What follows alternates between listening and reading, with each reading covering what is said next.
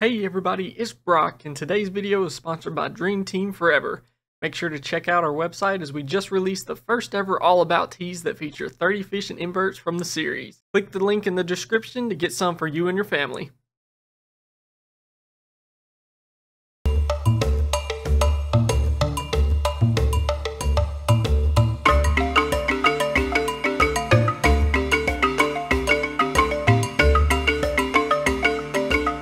Hey everybody, it's Brock, and we got a brand new episode of All About, bringing something new to the table. It's not a fish, it's not a coral, we're actually talking about a starfish today, and I haven't done one in a while, and I got some really good footage of a really pretty one that a lot of people like to have in their tanks, so I'm really happy to be bringing y'all the red tile starfish, or as other people like to call them, the marble sea stars. Prices on them, you'll normally spend around $30 to get one of these into your tank. Tank size, with starfish, it really doesn't matter, especially with these, they don't get too large, so really tank size is any. It's mainly about keeping a good food source and keeping levels right. Care level, they can be moderate, which we'll get into it. There are some key things you really have to pay attention to when taking care of a starfish. Temper, they are very peaceful. It's a very peaceful starfish when roaming the tank. They're not like a chocolate chip starfish that can be almost like a bulldozer pushing things over and eating corals. You know, they are a little bit more aggressive, but for these, they're very peaceful and they're great to have. Reef safe, so yes, it's always tough sometimes to find a starfish with great colors that also does well in a reef tank, and this is a perfect one for your reef tank. They are really good about not messing with your corals. They go right past them. They're not bad about knocking things over. They pretty much just go in between everything and clean up. Salinity, you want to keep it 1.023 to 1.025. Keep it right in between there. DKH 8 to 12, pH 8.1 to 8.4, and your temperature 72 to 78. I like to keep mine right on 78. That gets them a good warm temperature to live in. You want to make sure with these levels that no fluctuations are occurring because it can really hurt the starfish. Max size, so you can expect them to get about 5 inches by the end of their life. So that's from one arm to the other, so not crazy big. You know, there are some starfish out there that can get over a foot long, so this one is great to have if you don't have a super large tank and you don't want one to just get overbearing in there.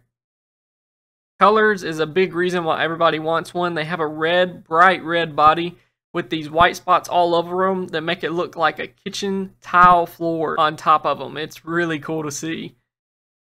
Diet, so they are an omnivore, so both algae and meaty food will be eaten by these guys. They're going to be looking on the rocks for algae all throughout the day. They're going to be eating leftovers on the sand bed. If any of your fish have missed some food and they run around on top of that, they'll be eating that as well. And it's also good to spot feed these. So if you get little frozen shrimp from the grocery store, you can actually cut them up into little bitty pieces. And what we'll normally do is stick that little shrimp right below one of his arms, and he'll stick those tentacles out to push that shrimp all the way down to its mouth in the middle. And he'll love that. Keep doing that. You know, normally we would feed ours a piece of shrimp once a week. That way we just knew they were getting some good nutrition in their diet. Origin, so they do come from Indonesia, so they are coming from pretty far away.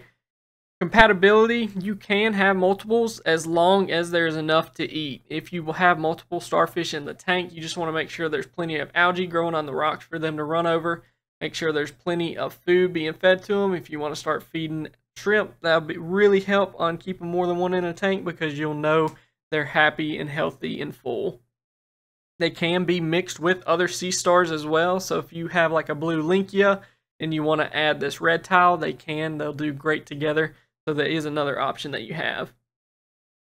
They are great at eating hair algae and really good about eating detritus as well. Detritus is a really big problem most of the time whenever you're first starting out, so they are great to put in there and eat that stuff up for you and make your rocks look really clean and make that sand bed look good as well. Give them a good sandy bottom with plenty of live rocks for them to climb and graze on because they're either on your glass or they're on your rocks looking for food. They constantly move around the tank. Acclimating is probably the most important part about keeping sea stars. Usually takes 4 times the amount of time that you acclimate your fish. So at the shop, whenever we used to get them in, we would acclimate them for 4 hours minimum on a really slow drip acclimation when we got them, because this would just allow them and their bodies to get used to the water change, if the temperature difference or salinity levels or any other kind of the levels that were not matching what he was shipped in. This will really help them go in easily into your tank. Another thing is the starfish cannot touch air, so the best thing to do is whatever bag he comes in, make sure it's sunken underwater before he comes out of the bag. And do the same when put them in your tank. So a lot of times people will get bowls and you can scoop them while still underwater, transfer it over to the top of your tank, sink the bowl down, and then pull them out. And that will keep them super healthy, and you'll make sure everything is checked off when putting them into your tank. Like I said before, no sudden changes in water levels, even the temperature, because most of the time whenever spikes happen in the tank, starfish are normally the first ones to go because their bodies just can't handle it. So make sure you're keeping up with your water changes, keeping up whenever you're feeding your fish. Just make sure those water levels don't get too high and get too high too fast to hurt this starfish. Also, make sure you're not doing any copper dosing with the starfish in the tank. They will immediately not make it if you were to dose this. So if you do have to dose it in your tank, you're going to have to take them out. A hurt sea star will normally be discolored. Could have a little stringy material coming off of it if it was injured by a fish or falling. I recommend putting food near it if you are worried about him not being healthy, because a starfish will go after food no matter what. So if you put a little piece of shrimp under its arm and it's literally just staying there, I would definitely start checking things in the tank, get your levels checked out, make sure your temperature's fine, and just try to figure out the solution.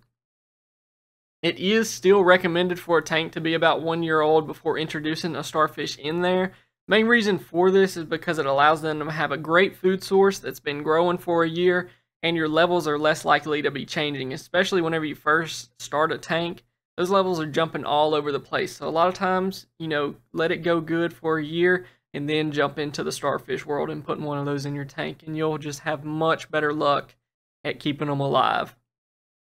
But that's everything I needed to touch base on for this sea star. If y'all do have any other questions or comments about ones you've taken care of, please leave them down in the comments. That helps us all learn more about them. I hope y'all all have a wonderful weekend. Make sure to like and subscribe to this video. Also, make sure to go out there on Dream Team where we got the new shirts out. This is Breast Cancer Awareness Month, so everything that's purchased on the site, we'll be able to donate a portion of that to BCRF to help fund and find a cure for cancer. So always make sure to go check that out, and we will really appreciate it. Talk to y'all later.